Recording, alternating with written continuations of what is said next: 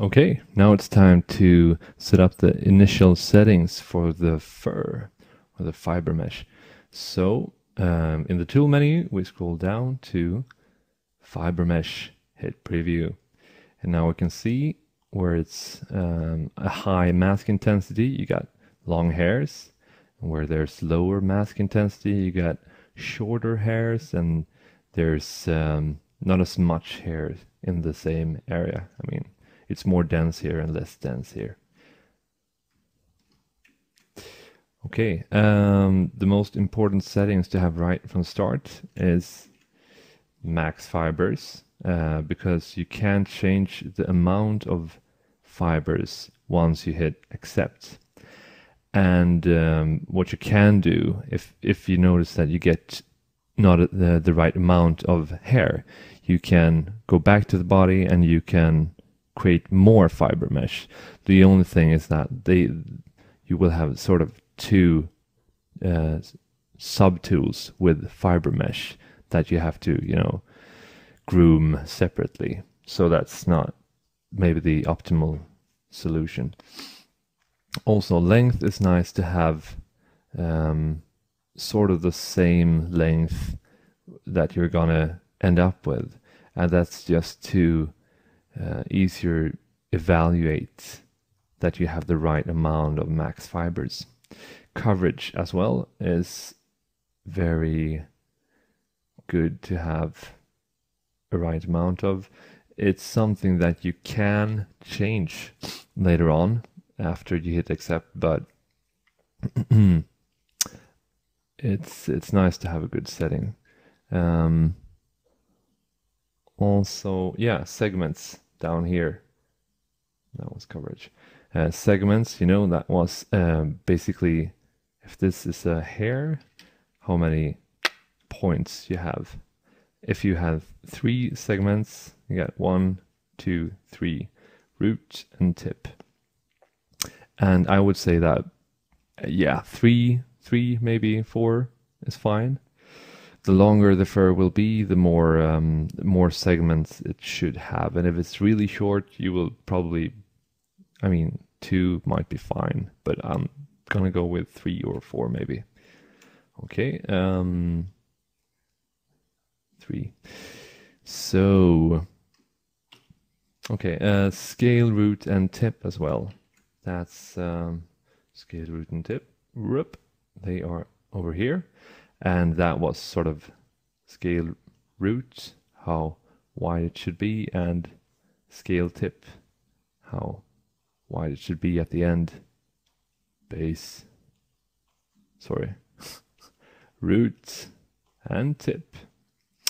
Yeah, but I mean 1.25 for root and 0.75 for tip is gonna be good. So let's start cranking the max fibers up. This is at 1,000, so let's try 100 maybe. And it's kind of hard to evaluate right now because you don't have any anti-aliasing. So I'm gonna take that sub-pixel settings to maybe 1 just to get a fast render.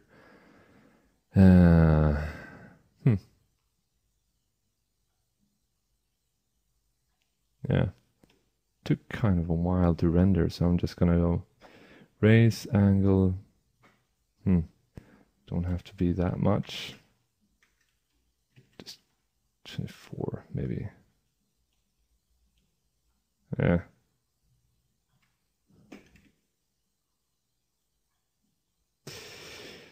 Yeah, it feels a bit like it's not enough amount of fur here. I sort of can see the skin right through there. The length feels quite good. And how about coverage? That is basically how wide each hair should be. Right now it's 62, so I don't think it would be good to crank it up because hair is thin. Yeah. Let's crank this up to 120 maybe. And test render. My main concern is this area where you can sort of see right through. And I mean, if you have, but this looks kind of good. If you have fur that is pointing in the direction of the camera, you will always sort of see through. So basically what happens if it's more like this? It's better. And I mean, we can always cheat. It's right now we can see the skin, but I mean, if we would paint the same, paint the fur and the skin in the same color, it would blend together better. Maybe just 160, maybe, I don't know. Let's go with 160. Yeah, it'll be fine. And also, I mean, if there's if there's some small area in the face where the skin is showing through, we can always just, you know, go back and just add a separate FiberMesh tool just for that area. It's fine. So I think it's time to hit accept. Yeah. And just remember, always try to test render it.